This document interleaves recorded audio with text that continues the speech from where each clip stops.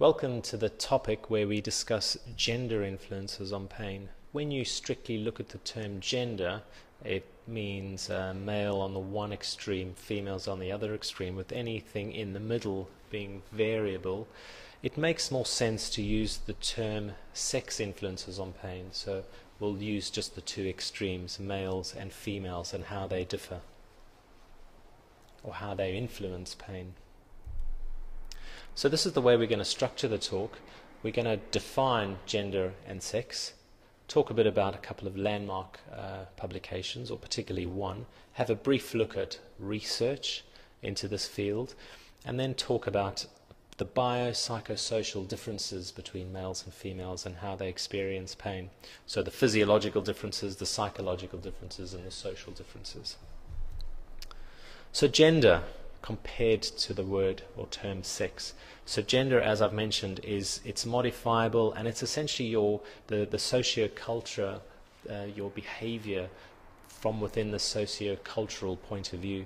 So this is your self representation, and this is the way you express yourself. So gender is based in society. It's a socially based term, and there's a range. There's males on the one side and females on the other side. So it's highly variable gender, and that's why some of these papers or some of the references that you've got use the term gender, but I probably prefer to use the term sex.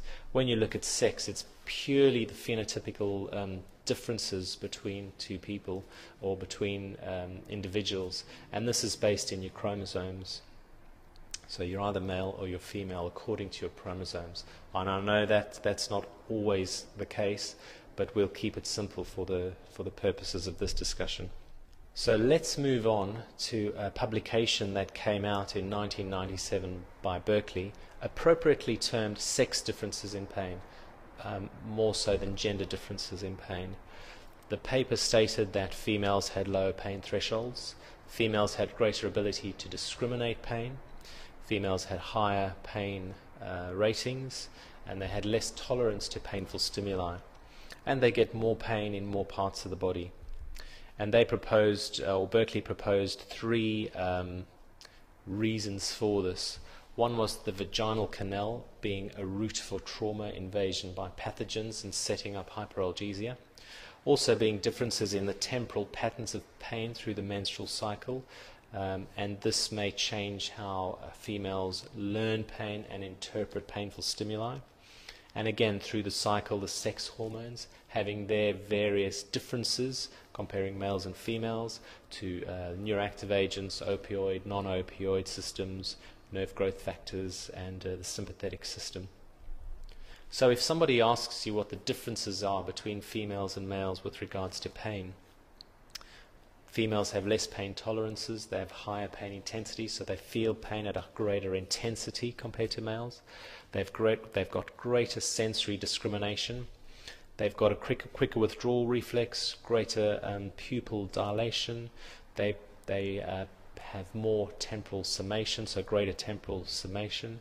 They've got less diffuse noxious inhibitory control, which we've discussed elsewhere. That's where pain in one part of the body reduces pain in another part of the body, and that you'll find in one of the earlier handouts.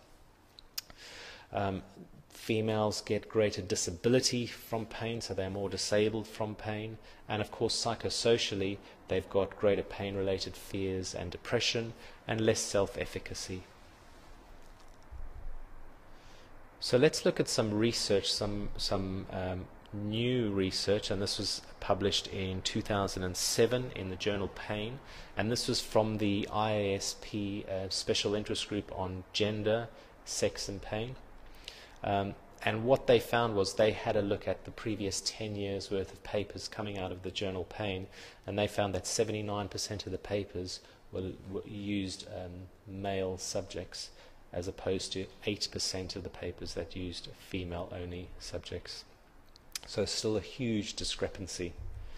And that paper was a call to really spread out the research looking at males and females, because it gives us a greater ability to understand individual pain.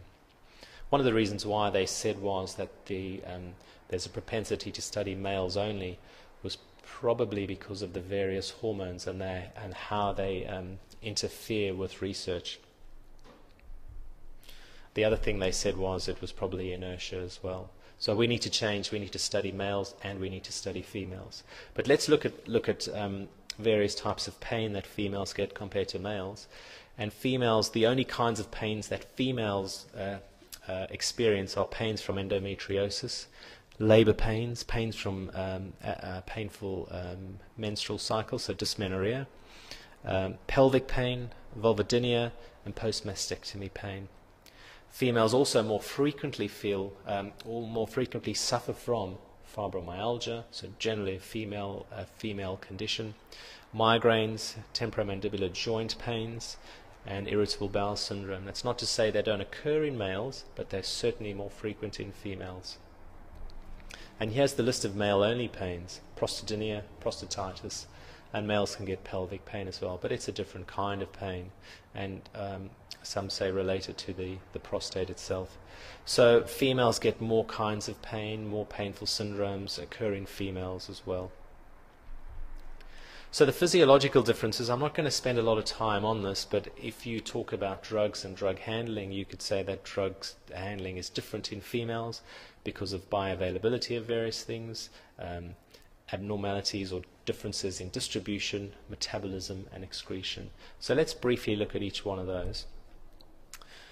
Pick up any newspaper and wait a couple of months and you're bound to see an article about females getting more drunk, more addicted, and this is just a selection of recent articles that I found.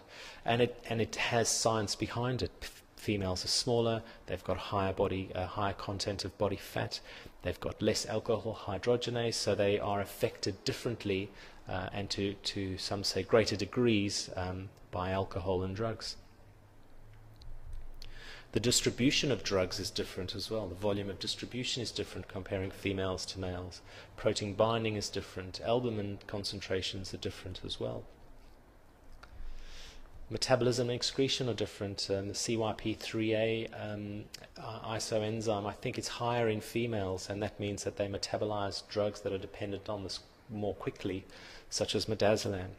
Renal clearance may have a bearing on drug clearances as well, or drug excretion. So this is having a look at just a selection of drugs that that are influenced by hormones, and the big one there is opioids. As you can see, females have a greater opioid requirement.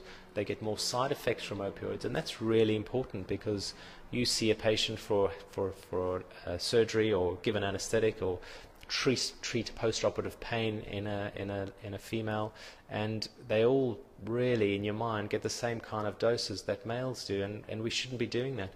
Perhaps we should be giving females graded opioids. Perhaps we should be giving them different opioids as well. It might be that the newer synthetic opioids such as oxycodone have different effects on females compared to males.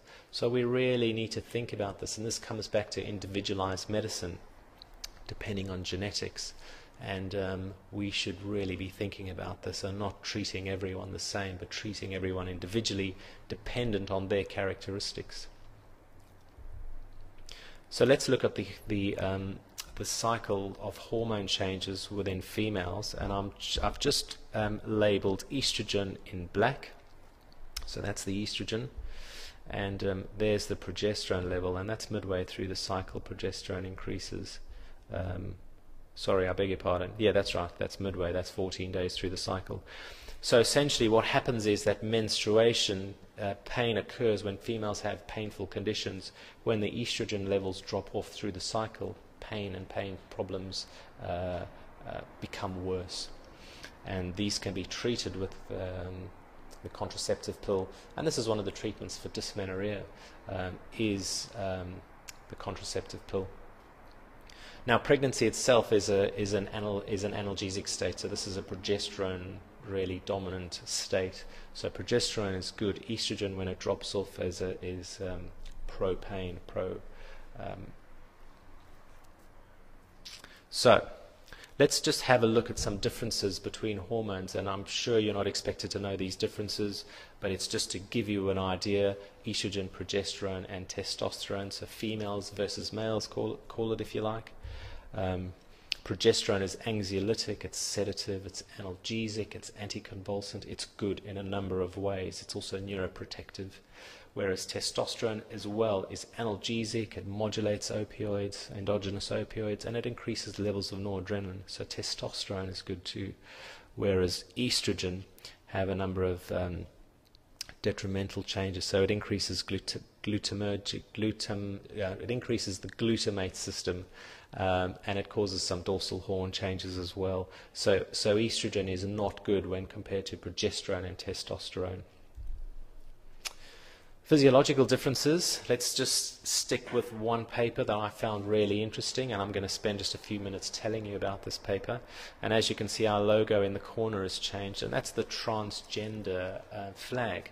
You've got blue for males, pink for females, and white for neutral sexes, so those without a sex or trans or in the phase of changing from male to female or female to male. So this was a paper done in 2007, really interesting paper looking at cross-sex hormone administration changes in transsexual women and men. So those that undergo gender reassignment surgery as well as hormonal changes to influence that change. So let's look at males. So males to females, so when males are converted to females, they are given estrogens and anti-androgens. When females become males, they are given androgens. So this paper looked at a group of people undergoing transgender or gender reassignment surgery with hormonal replacement as well. So 25% of the males to females, so males became females, developed painful conditions. That was headaches, headache pains, breast pains, and musculoskeletal pain. So when you became female from this paper, 25% of them went on to develop painful conditions. Now when the females became males and they got, so 54% of females, when they became males, their pain improved after testosterone administration. So when you became males, you got less pain. And that's a really interesting paper. It's not a fantastically scientific paper. There were a couple of flaws in the paper, but it does pose some interesting questions, and it gives you some insight into what's going on. Now, there are psychological differences between males and females. I'm not going to spend too much time on this. There are differences with depression, anxiety, differences in the fact that females express themselves differently to males. Of course, there are differences in learned behaviors. Coping skills and attitudes are different as well. And there are socio-cultural differences as well, looking at childbirth, looking at the way females and males used to historically work. Females generally have sedentary jobs. Males are the laborers. They're out there building things or breaking things down. Now, the socio-cultural and psychological differences, I'd be really interested to see how they will change their influence on pain perception as time is changing, and females and males have different stations within society. So as our stations change in society, as females become more equal to males in a number of respects, whereas this wasn't the case in years gone by, it would be really interesting to see how this changes the perception of pain. So when you're talking about gender differences or female sex differences in pain, you've got biological differences, you've got psychological differences, and you've got social differences. And that concludes this topic.